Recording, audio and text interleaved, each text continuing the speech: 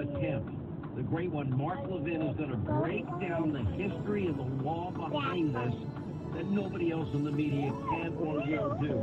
Eric Trump will weigh in on the... You're going to hear many things from many sources about this man, Herman Cain, who has suffered from cancer and other illnesses in his past. More recently, he has suffered from what we all know today as the coronavirus. And it wasn't directly contracted from any Trump rally that the press will lead you to believe, because it was sometime later, a minimum of 20 days later after the Trump rally, that he actually got sick. The fact of the matter is, he was actually doing pretty good considering his rough condition and his poor lungs.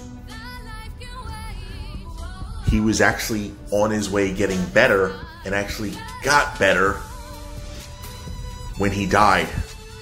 So before you start trusting any hospital or any news outlet, speak to the doctor. More importantly, don't speak to the hospital, speak to the coroner.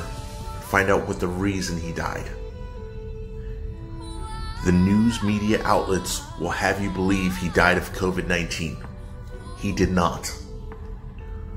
I will prove it to you and show it to you. You can log on JeromeRobinson.com and you can read all the facts behind the Robinson Report, which will show you that Herman Cain did not die from COVID-19. In fact, nobody has to die from COVID-19.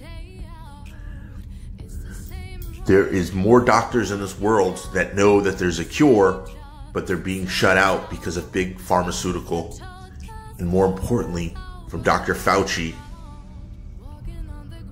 who stands to gain millions and millions, and I'm talking hundreds of millions of dollars from vaccinations funded by Bill Gates.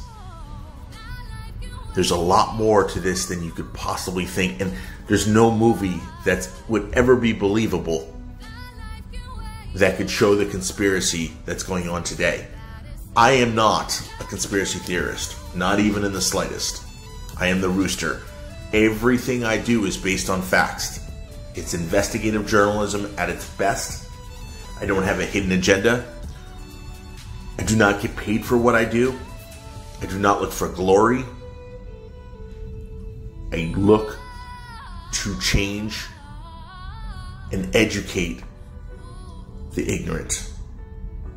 I promise you, I want the best for you. I want the best for my family, and nothing more, with one exception. I look to serve our Lord Jesus Christ.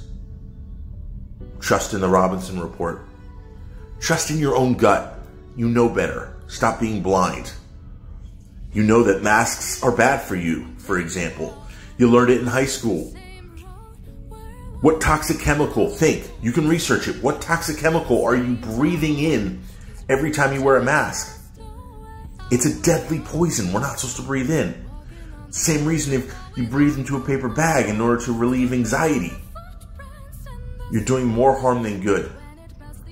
Now Dr. Fauci wants you to wear goggles. The scare is what sells the vaccine. Don't fall victim to it. Stand up. You know better. You're not a dummy. I don't have to be here telling you this for what you already know. You can go on to JeromeRobinson.com, where YouTube or Facebook can't block the truth. No more. It's not a matter of political. It's not a matter of Democrats versus Republicans. Use your brain for once. I am the Rooster. I love you. I do. And I'm out. So I'd love to close it there, but I have one important message I have to tell you. So important. If you have the coronavirus, aka if you have COVID-19, do not go to a hospital.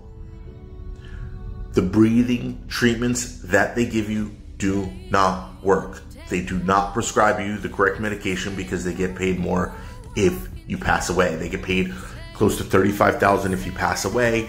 If you die of a drug overdose or a heart attack or a car accident, if they put on the paperwork that you have COVID-19, they get almost $20,000. Go to a doctor who will prescribe you the right medication. Do not go to a hospital that won't prescribe you the right medication.